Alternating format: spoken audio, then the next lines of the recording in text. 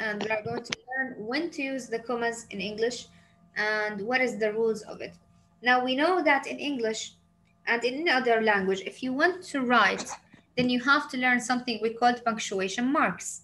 These punctuation marks make your writing easier and make it easier for the reader to read your passage and to understand the meanings and the feelings that is conveyed inside your passage. One of the things that is really important is learn how to write the commas. Why? Because the commas is the must rule in English, or the must punctuation mark in English, that has several rules to use it. Today we are going to learn at least 4 rules of them when to use the commas, and then there will be other rules that you will learn the more that you read and the more that you study, inshallah. Let's go ahead and to open your books in the page 410. 410 in the notebook.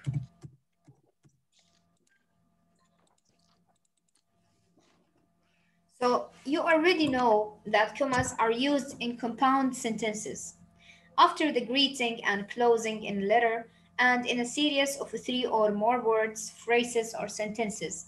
Here are other uses of the commas. Now, first, what does it mean comma aslan? Comma is something that is what is a punctuation mark that we use it usually to what? That we use it usually to give you a pause when you are writing. It shows that there is a pause when you are writing. So this is the comma. This is the comma. So commas, we use it to show that there is a pause. We already know before in grade 5, in grade 4, in grade 3, you took that I will use the commas if I have list of words. Like for example, I will buy oranges, comma, apples, and bananas. So I use it usually with a list of words. If I have a list and I want to show for people that I have a list, then between each item and the other, I have to put a comma. But at the end, when you have a conjunction like and, or but, you will not use the comma after it. Like this sentence right here. I will buy orange, apples, and banana. طيب, I put here a comma in the first, comma in the second. Somebody would ask, Miss, but you didn't put a comma after and. We still have bananas. Why you don't put a comma right here? I will tell you, because we have and already. Since you have and, then any word that comes after and, we will not put a comma with it. But the one that comes before it, we will put a comma. Yes, Malak? Miss, can I ask a question? Yeah. In my old school, Al-Hijaz, we was learning that when you write a passage, you have to put comma, then you write but. Like this, Miss. You have to put a comma, then write but. Yes, it's the same thing. As I told you. Yeah. If you have but or and or but, you will have the comma before it, but nothing after it. Understood? Yeah. Okay, it's the same thing. Now, here are some extra rules of using the comma. Now, another rule for using the comma, you will use it after an introductory word or a phrase, such as well, yes, or by the way. Like, for example, well, I suppose that suggestion makes the most sense. So here, well, I will call it introductory word. Since it's introductory and comes at the beginning, then I will put a comma after it. Also, if I use, for example, by the way, you forgot your lunch.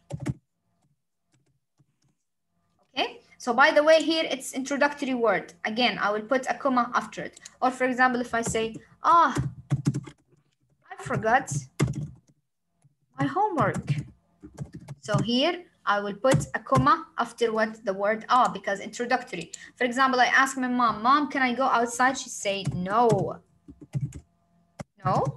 you can't go outside.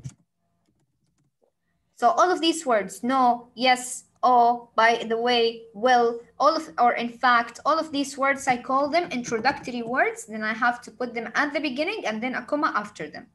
Another rule we have is to set off a noun of direct address. Like what? Like, for example, when I say a name of a person, like I'm using the name of Watin or Miss Anud, or for me, I'm trying to tell her something. So I will say, Watin, comma, can you please open the door? Okay, so I want to ask her something, but first I have to call her by her name. When I call her by her name, then I have to put a little pause or comma. Why, طيب? Then she will reply to me and she will hear me. So when I put a comma, it means that like I'm calling her in the real life. So I would say, Watin, can you please open the door? It will be like this.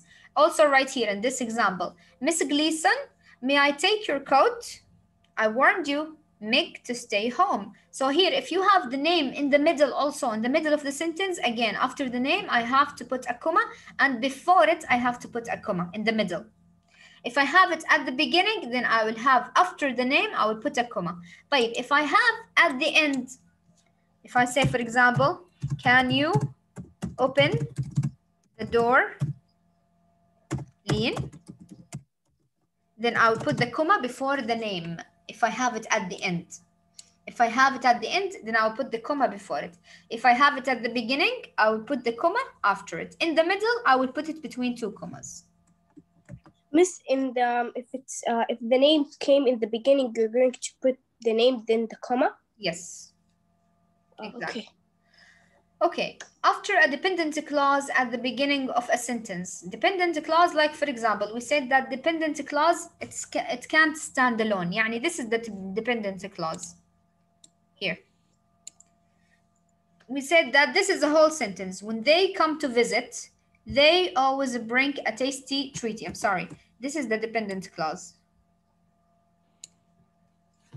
Okay, dependent clause, it can't stand alone. يعني when I say when they come to visit, you can't put a full stop right here. Why? Because this sentence is not completed. I will call it dependent clause. يعني I need to complete it with another sentence to have a meaning. Okay, so since it's not a sentence, then I can't end it with full stop. I have to end it with a comma. This comma will show you that there's something else will come to complete the sentence after it. And there will be another sentence. So that's why when they come to visit, they always bring a tasty treat. Okay, so here, this one, it completes the first one right here. When you have independent clauses, also I will use the comma. طيب, also طيب, when I use it before and or after an appositive, a noun or noun phrase describing another noun. Like also when I have a sentence, but in this sentence I have some words or some clauses that describe the word at the beginning. The main course, spicy chicken, was delicious. So the main course right here, spicy chicken, and the word delicious, they are describing what? The main course. So both of them, I will put a comma after a spicy chicken and before it. Before and after interrupting words or phrases, the buffet, as they promised, was loaded with food. So here, this word in the middle, I will call it interrupted word. Why? Because I can just delete it and write the sentence without it. I would say the buffet was loaded with food. But here, I want to tell you that some people, they promise me with that. So I will call it, this is interrupted word. Yani it's not related to the sentence, but I want to put it in the middle to give you more information. So I will say the buffet, then I will put comma, as they promised, comma, was loaded with food. Okay? So here, the sentence in the middle, we will call it interrupted word. I will put also another example, like for example, Malak and Watin, comma, who are friends, visited each other. So here the sentence who are friends, I can write it and I don't have to write it. Yani I can write it and I can't. If I want to make it, I want to make it. If I don't, I can just delete it. But here I want to give you more information about Malak and Wateen. So I said that Malak and Wateen, who are friends by the way, they visited each other. So here this sentence in the middle, it's interrupted word because it came in the middle without a situation for it. But I put it. Since you put it in the middle and there's no place for it, then put it between two commas to show the others that this is interrupted sentence. Then we will use also comma between a day of a week and a month and between the date of a year. When you want to put, for example, between the day of the week and the month, for example, if you say today is Tuesday, when you write the date, you will write a Tuesday, comma, and then you will write the month, March, and then the number of the day, 14 of March, okay? And then also you can put it like this. The wedding was January 17th of 2020. So between the month and the year, and between the day of the week and the month. Okay, there's a comma between the day and the month and between the month and the year. Good? Okay, Miss. Right. Yeah, Miss. Between, just a minute, between the street address and the city and between the city and the state, like this. Let me show you.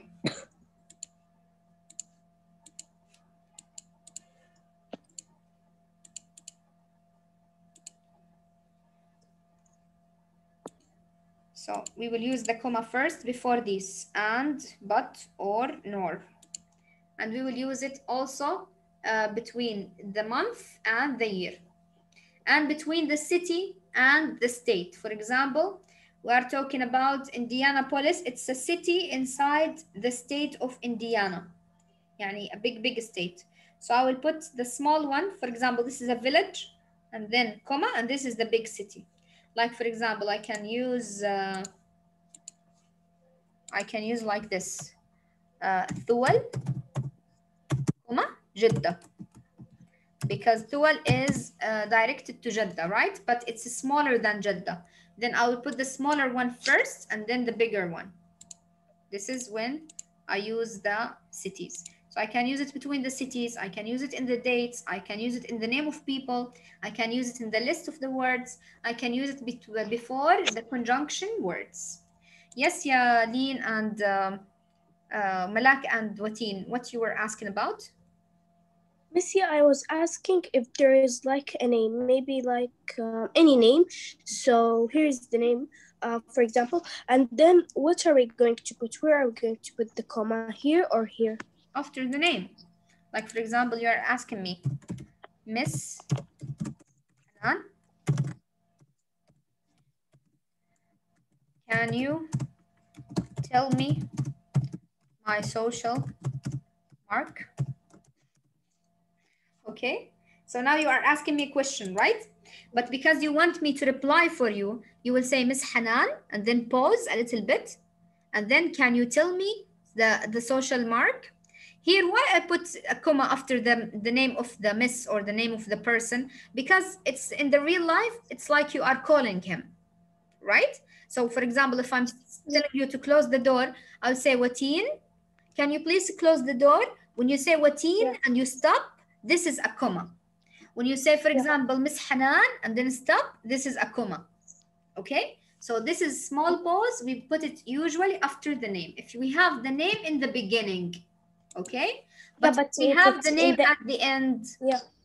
And then can you comma then the end? My marks, Miss Hanan, like this. Then I will put the comma before the name. Yeah. It comes at the end. Understood? Yeah. Okay, that's good. Yeah, let's go ahead right now to the page. Yes, Malak, did you have any question before we go? No, Miss. Okay, let's go for the page 410 and have these questions together. Read the following parts of a letter Add commas where they are needed. Go for number 1, yeah. What's it? Okay, Miss. How is your family, Mr. Glisson? How is your family? Apostrophe or comma, Mr. Comma. Glisson? Excellent, Yeah. excellent, excellent. My parents, number 2, ya Malak. My parents look forward your visit as you know. To your visit as you know. My parents look forward to your visit, as you know. We can put an apostrophe after forward. No. Like here. My measure it like this, my girls. Try to read it again and pause. Would it be correct? My parents look forward to your visit, as you know. Miss, can I Is try? it correct? No, it's wrong. No. Hi, Watin, try. We can put it before as you know. My parents. Yes, excellent, ya Malak. Very good. Just a minute. Excellent. So my parents look forward to your visit, as you know. So here we put the comma before it because, as you know, is one of the words that you added for the sentence. So this is correct, ya Malak. Excellent. Watin, go for number 3. Sunday, April 5, 2009. A Sunday, comma, April 5, 2009. Another comma here and here. I said between the day and the month, the comma, and between the month and the year, another comma. Okay? طيب, let's go for number 4, Yalin. Are you there, Lin?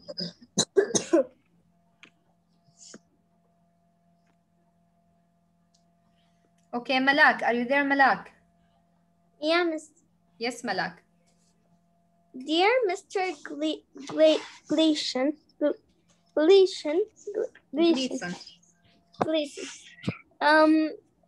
Where's the comma? We can put it after dear. Dear Miss Gleason.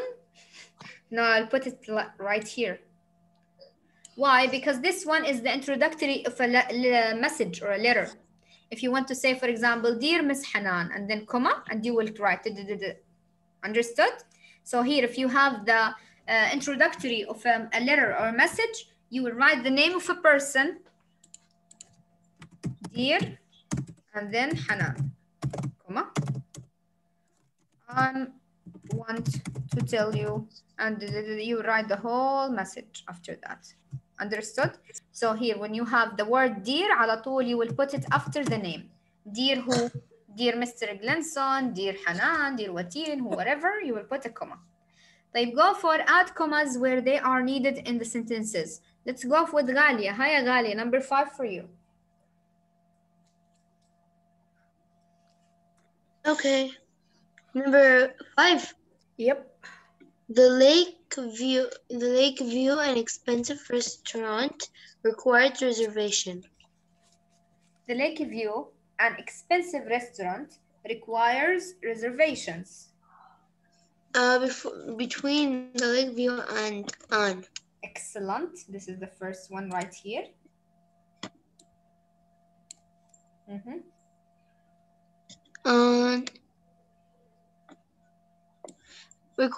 And restaurant and requires. Okay, so why we put it here? Can you tell me why we put here comma and another comma?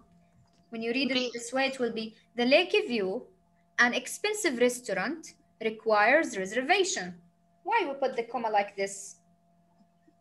To make it a correct sentence? Yes, and also because the sentence in the middle is interrupting sentence. يعني I could say like the lake view requires reservation, but I want to give you extra information about this restaurant so you would know that it's really expensive. That's why it requires reservation. So that's why I will put a comma before it and after it. Let's go for number 6, Watin. We like hamburger, milkshakes, and sushi. We like hamburger, comma, milkshake, comma, and sushi. Excellent. Number 7, yeah, Malak. After we saw the movie, we went out to dinner. After we saw the movie. Okay, after we saw the movie, we went out for dinner. Excellent. Yeah, Malak. Very good, Malak. Number 8, يا غالية. Okay. Our neighbors moved to 53 West Berman Street, Birmingham, New York. So where's the comma? Our neighborhood moved to 53 West Berman Street, Birmingham, in New York.